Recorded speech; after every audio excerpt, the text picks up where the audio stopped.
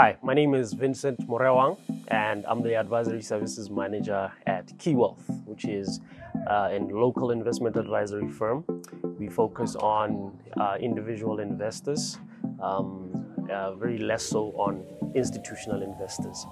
Now, there's recently been an outbreak that everyone is actually panicking about, which is the COVID-19 novel coronavirus.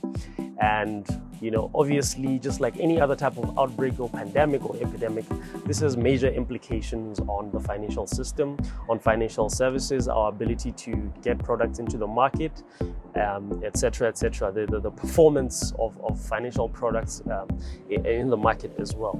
So now, there's been a recent question that came up on social platforms, social media platforms, as well as business social platforms, which is when the virus broke out, the epidemic broke out, a lot of stock markets started tanking. I remember on the JSE, is it the JSE, that fell by a couple of points.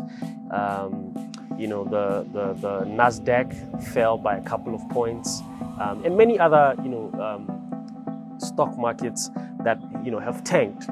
Now, of all these that have tanked and fallen, the only one that hasn't is the Botswana Stock Exchange, and therefore the question is why? Why has this been the case? Why do we seem unaffected by everything that is going on in the world today?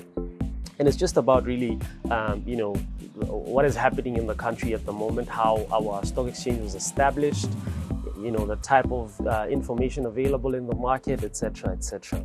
Now, just to break it down for you just a little bit, a stock market, just like any other market, is something that is controlled by the laws of demand and supply, right? So integral to any stock price or in any market whatsoever is demand and supply. That is the foundational, influencer and determinant of the price. Everything else that is associated with that demand and supply is also a determinant, but that is the key factor. So now, when you talk about the performance of the market as a whole, something that is usually used is called an index or indices. For those that are not too aware of the financial services sector, you always see on television when it comes to the business news, you have Nasdaq, the FTSE, S&P 500, etc., etc. Now, these are just mathematical averages of all the stocks that are in that particular market. So you simply just add them up and then get an average just to show you how the market is performing at that particular point. Now, the Botswana average, when you talk about the index, has actually shot up. It has gone up by, even though it's not by a lot, but it has actually gone up. So now the question is why, right? The first thing is, in our country, a lot of investors in the stock market are institutional investors. So what does this mean? This means that funds, as well as other institutions that have a vested interest in investing in the local equity market, have done so, and therefore with the intention of making money. Now, the objectives of institutional investors and individual investors are obviously the same, but the desire for returns and how quickly they want to get their money back is what would differ. So whereas individual investors would maybe want their money over a shorter period of time, institutional investors tend to hold the stocks for a longer period of time. So that means even during periods where there's a crisis such as these, they wouldn't necessarily be affected by that because they're trying to hold for the long term. So the Botswana Stock Exchange is characterized by a lot of institutional investors. So this affects something called market liquidity, okay, which is the just general business activity around buying and selling, right? So when we did a research some time ago around the Botswana Stock Exchange, we found that individual investors aren't too active in the market. Ideally, what's supposed to happen is when you have money in the Botswana Stock Exchange, whenever you hear any type of piece of information that speaks to the stock that you've invested in, then what you should be doing is making a decision based off of that information. Now, that means calling your broker immediately and saying, look, can you can you sell my stock, or can I buy this type of stock? You should actually have your broker on speed dial. Now, that's not the case with a lot of individual investors.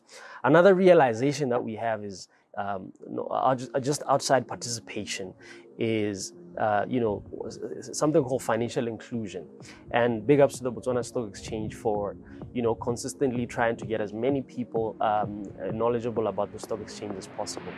So because we don't have a lot of individual investors, most of them are financially excluded. And we have a lot of institutional investors in the Botswana Stock Exchange. This affects just the general movement of prices because most investors don't care about what's happening. They're holding this thing for the long term. They want to see the company that they invest in grow over 10 or 20 years, etc., etc. So relating it to the issue of demand and supply, whenever a product is in demand, the price goes up.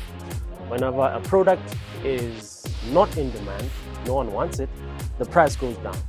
And what should happen, therefore, is when you are worried that the stock price, the stock prices or the stock market, is going to perform badly, or the company that you've invested in is going to perform badly because of the virus. Let's say borders get closed and therefore, the company is not able to make any sales over a 6-month period, whether it's restrictions of interactions, such as people in financial services and advisory, then that definitely should speak to you to say, my company, the company that I've invested in, or the stock that I've invested in, might not perform so well, so therefore I need to dump it.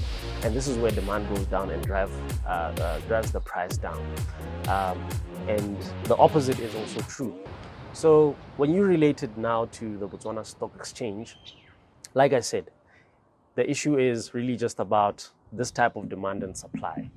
A lot of institutional investors are holding on to their stocks. They don't react to any type of market information. This is where you get a situation where the stock market seems to be immune to market forces and any other type of information that could possibly influence the stock price. Okay, so this is something that you relate to the market efficiency hypothesis, right?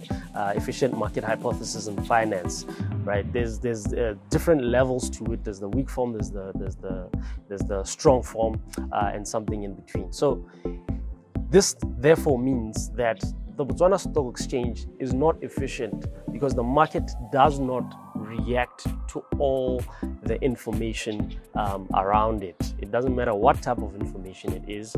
If the market doesn't react, then that means it's not efficient. Whether it's historical data, whether it's current data, or whether it's market sentiment, and all these other things, right? So our institutional investors could be the ones that are driving the stock market up and down, but because they hold on to the money to their investment for a while, that means that we get a situation where even during a crisis, there's no reaction from our market.